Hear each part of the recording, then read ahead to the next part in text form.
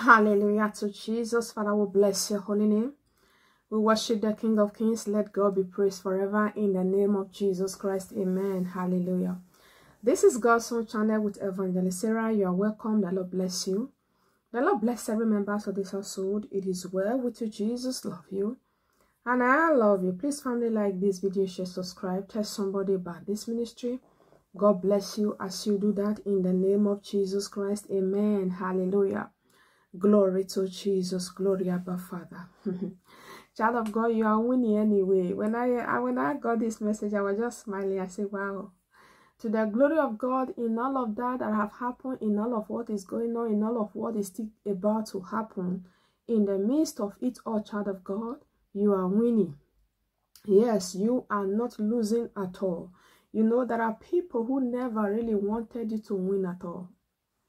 When you look at how they were laughing, how they were just doing things, you are like, of a truth, can I win? The Bible recorded that with him, it is possible. With him, you can win. With him, you can be better. Yes, no matter the brokenness, no matter the pain, no matter what happened in life, one with God is majority. Glory to Jesus. One with God is majority. You know, there are sometimes the enemy will even manipulate people against you whenever like you want to win. I've been in that situation. I know how you feel. Like you are planning to get something important, you want to make improvement in life, you want to be better, you want to grow. You will see that the people who you were even looking at like, oh, these ones are different, you will see that the enemy will enter them and start using them.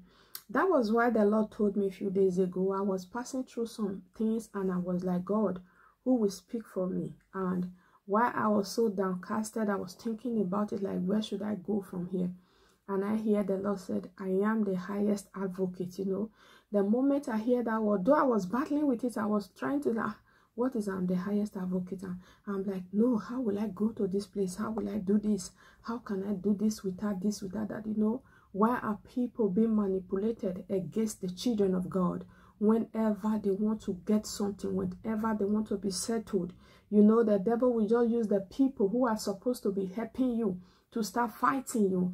I was asking the Lord and God told me, I am the highest advocate. So I am trying to use this prophecy as well to encourage somebody.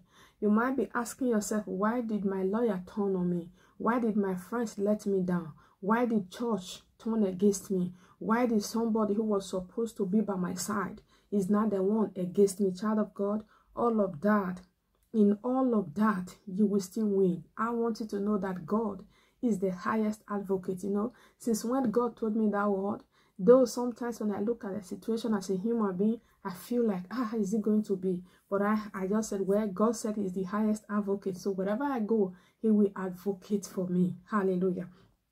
The Bible says, he that keepeth Israel neither sleep nor slumber. So that God does not sleep. Of a truth, child of God, they never wanted you to win. But anyway you won, anyway, you are still going to keep winning in life, because without them, you will still win. There is a God in heaven who fights for those who cannot fight for themselves. You know, there is a parable that says a cow that does not have a tail. When there is ants in his body or flies in his body and he cannot use the tail to drive it, it is God that helps the cow, the animal, to drive those flies away. Hallelujah. To drive those insects away. Glory to Jesus. So anyone who does not have anyone, as long as you have God, you have everything that you need. You know, the day that you realize that God is everything that you have, that is the day that you know that you have everything that you need. Glory to Jesus. They never wanted you to win, but you won without them.